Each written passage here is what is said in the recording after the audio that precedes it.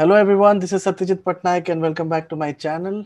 Today's topic is going to be on one of the end-to-end Power BI project, which is going to be COVID-19 analysis and prediction.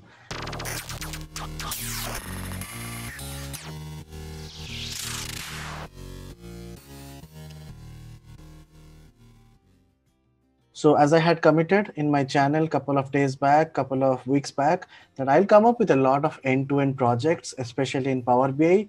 And here we go. We have another project on COVID-19 analysis and prediction. I will talk about who is basically behind this particular dashboard. It's not me. I'll talk about the person who has created this project, but ultimately it doesn't really matter to you who created this, be it me or be it somebody else, because you are getting the projects, end-to-end projects. You can use it for your self-practice. You can use it for your resume building activities, whatever it is. So let's get started. I'll quickly give you a quick sneak peek about the project. So this is how the project looks like, COVID-19 analysis and dashboard. You can see a lot of slices has been created here. Month, year, date, country, province, number of days, number of data which we have, total number of cases, active cases. Of course, it's not live, but I think it's more than enough for you to get started for your practice, right? We can see a good amount of geographical map over here. We can see a chart here talking about the total cases, recovered cases, what's the mortality rate, what's the recovery rate, what are the trends and forecasting, like forecasting on the confirmed cases, on the recovered cases, deaths by date and forecast.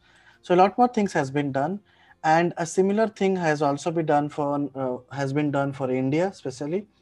You can see little bit changes in the structure, in the format, in the placing point of view. You can see here we have total number of cases, the cases on the left side, and the slicers over here. So we'll talk about this particular dashboard, how it has been created, where the idea came from, where the data came from, and who is the main person behind this project. So let's get started on this.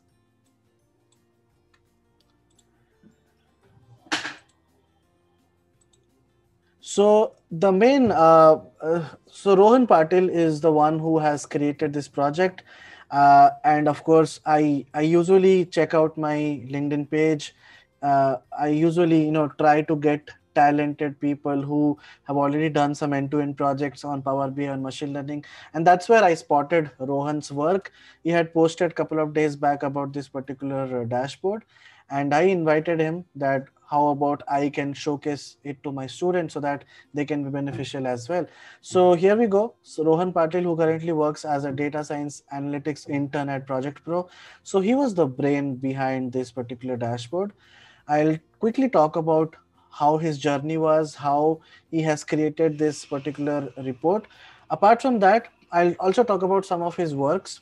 When I started talking to Rohan, I kind of got the idea that he has already done a couple of more machine learning projects as well. One of his projects is also a recommendation system, which is like, of course, my video will be visible here, so you might not be able to see, but it's something like a recommendation system. If you just search for any movie, let's say Avengers, Ultimate Avengers, if you press enter, it will scrape the data and get the data on the screen, and on top of that it will also predict, it will give you a recommendation, what are the recommended movies for you. Okay, so it's a very huge project, end-to-end project. I'll talk about this project someday, like some other video.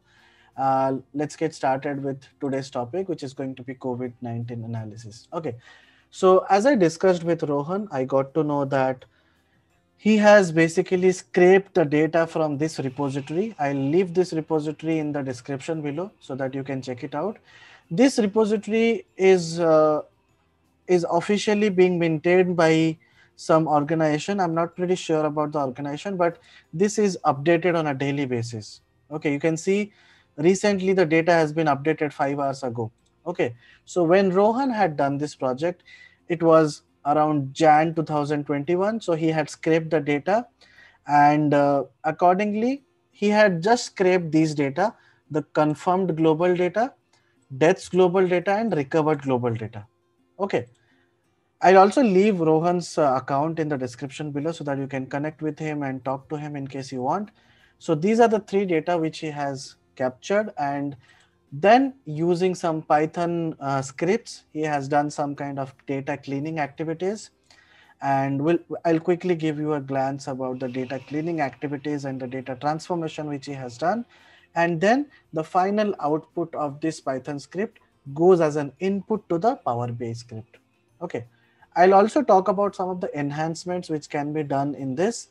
However, in this project, it's just using some flat files. I'll talk about the automation part as well. So data cleaning, you can always look at this data, look at this particular file and understand more, but I'll just quickly give you a breakthrough. So he has imported the data set, as I already told you. He has used 3 data sets. One of them is your COVID confirmed global, COVID deaths global, and COVID recovered global. Okay. So these 3, confirmed global, deaths global, and recovered global. And based on these 3 data, once he has, uploaded the data and checked, he got to know that the dates are in columns. So we have to unpivot it. So he has already unpivoted the data so that the date comes to the row values and vice versa, transpose, right? So he has done that. And after that, you can see this is how the data looks like. The raw data confirmed. And, and then what he has done, he has converted the new column to dates. Simple things he has performed here, renaming the values and then investigating the null values. So, it is one of the integral parts, right? How to deal with null values. We already know it is a very vital step in data analysis projects, right? So he has investigated the null values and then he has dealt with the null values. You can see he has done fill NA. That means he is filling it with zeros. He's filling it with, okay, he's just randomly filling the data with something, and then printing shapes before the join. And then once his data is ready, once he has done with the null data analysis, he has basically combined the data. He has done merged the data using some left outer join and right outer join. Okay, you can check out this file for getting more information. And then he has done a full join, and finally he has added the month and the year as a new column. All these kind of activities comes under your data cleaning, data transformation activities, right? So very easy to learn. He has also added the documented it well so that you understand. And then going forward, he has just he's using the final output in the Power BI file. So I'll just quickly go to the down part. So this is how he has finally created the data, and then he's using this data as an input to the Power BI. So you can see coronavirus Power BI. Okay. So, and India is basically just where country equals to India. That's it. So he has created another data set where country equals to India. Now, if I just go back to the Power Query editor, let us go back. Okay, so it might fail because I don't have the CSV file in the same path. So it might fail. If it fails, we'll just skip this part and we'll just cover the dashboard. Yeah, I knew it will fail. Okay, doesn't matter. You can just check it out. I will place these files in a particular location. You can check it out. So here what he has used is, he has used some slicers, total number of cases. You can just click on the, visualizations and check what he has done. Let me go back to the global part. Okay, my Power BI is a little bit slow. So just 2 minutes.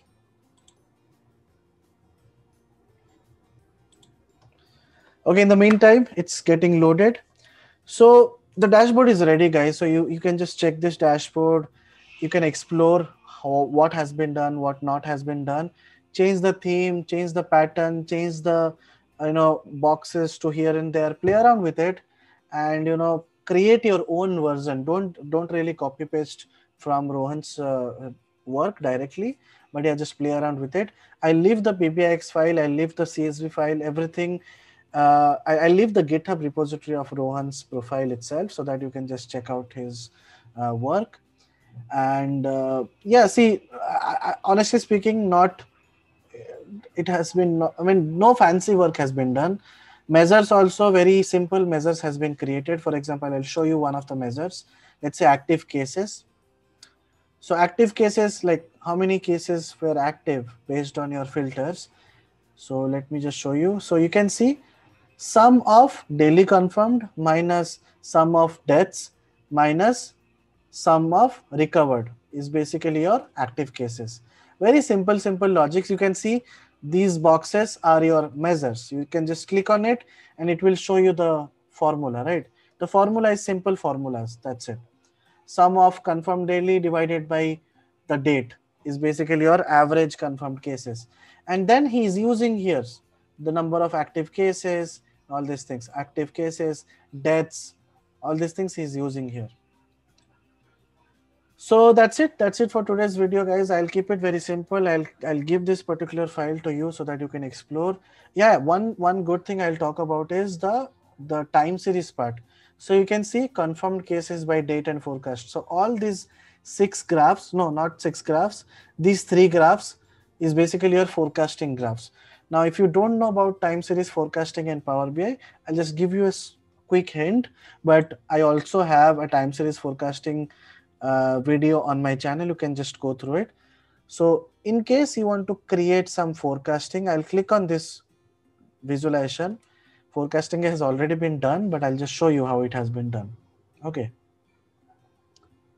For some of you, see, basically you click on this dashboard, click on this visualization, go to the analytics pane, this one. Once you click on the analytics pane, you should be able to see a forecast. There will be a forecast and there will be find anomalies. So click on forecast. In case you are not able to see this forecast, that means you are using a lower version of Power BI.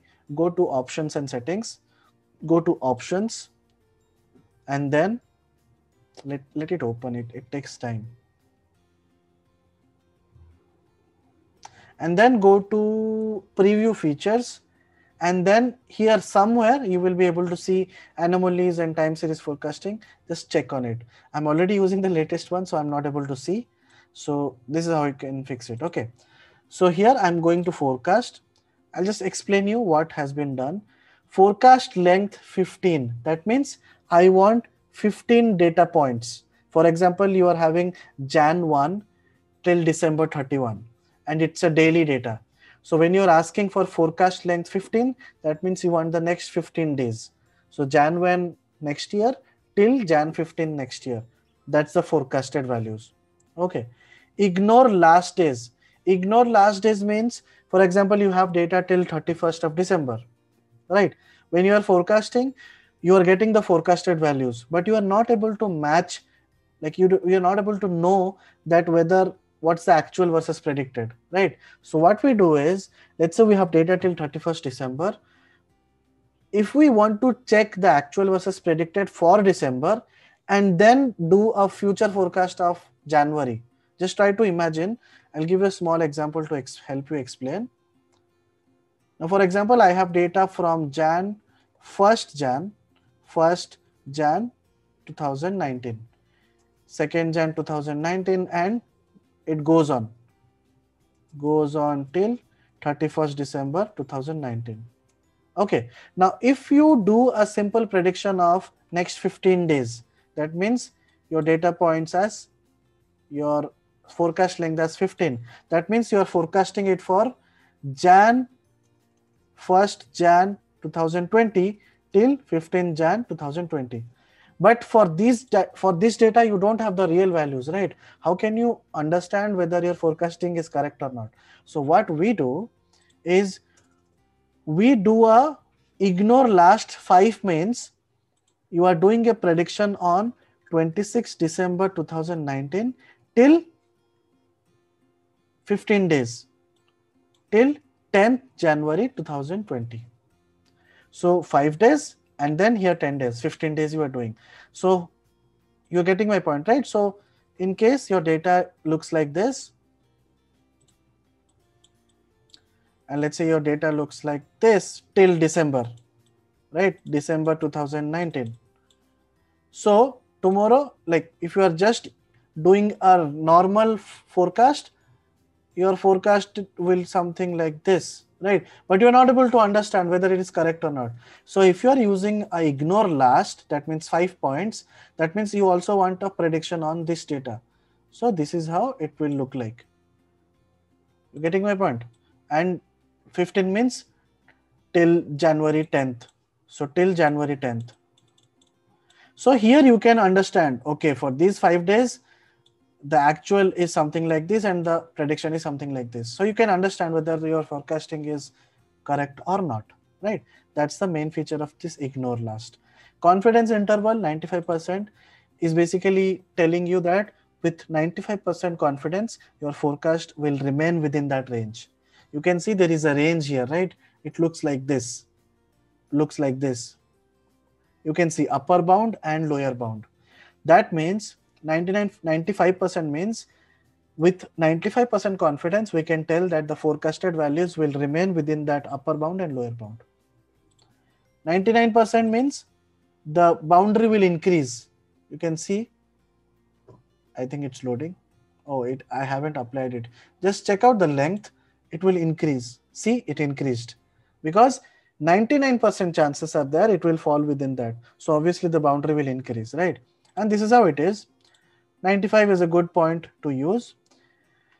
Seasonality, that means from the past how many days, like you are using a 15-day seasonality here. Okay. So internally, what kind of algorithm is used and all those things I have covered in that another video. Just check out that video. And that's it. And all the other graphs are very simple graphs which has been used. Either it's a line chart or an area chart or a bar graph. And these are some of the, if you want to check something, just click on the visualization. Let's say like this, click on this visualization and check what has been done here. See, this is the average confirmed daily. This one, you click on this and it will tell you what is this. This is a measure which has been created and what is the formula of it? Okay, confirmed daily divided by the date, right? This is how it looks like. Again, in India also simple things has been done. So that's it for today's video. I like to keep it very simple. I don't want to extend it for 2 hours, 3 hours, something like that. So that's it for today's video, guys. I hope you liked it. I'm also working on a couple of more end-to-end projects. I'll keep sharing with you. I also have an end-to-end machine learning project ready and one more project by Rohan. So yeah, I'm just working on it. I'll just keep recording and keep publishing for you all. In case you like the video, please like, share and subscribe the channel. And if you have any recommendation that if you want any specific video that, hey, can you work on this particular video? Let me know in the comment section, guys, and I will just check your comment and quickly work on it. That's it for today's video, guys. Thank you. Bye-bye.